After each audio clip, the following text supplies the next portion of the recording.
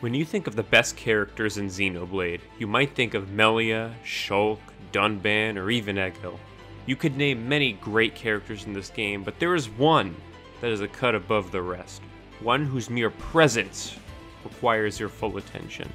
One that you pass by constantly in Colony 9 without realizing how integral to the world of Xenoblade he is. Kenny fucking ROHAN. Betty is obsessed with Kenny, and for good reason. He is a pillar of his community.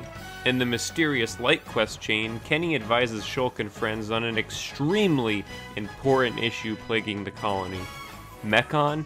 Who cares? Telethia? Whatever. Evil God? Zanza who? There's better shit to worry about. There's a fucking light in the water! What do we do, Kenny?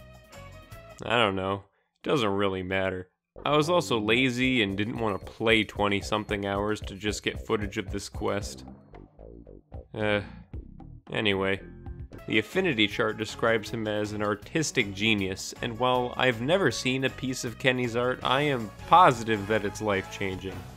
I'm also going to mention that since we never see him work on anything, that must mean Kenny creates all his masterpieces while he's at home. He spends a whopping 18 hours relaxing all around town every day, which means he is sleeping, eating, and creating works of art in that remaining 6-hour span. What a Chad. We as mere mortals could only wish to be as productive as Kenny.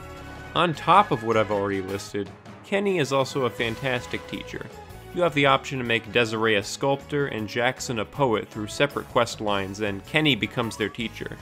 Is there anything this man can't do?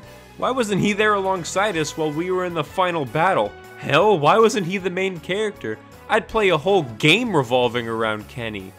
Play f***ing Kenny Blade! The savior of the goddamn multiverse is here. When the inevitable Xenoblade Gacha game comes out, you know I'm gonna be rocking my 6-star Kenny ROHAN in my party.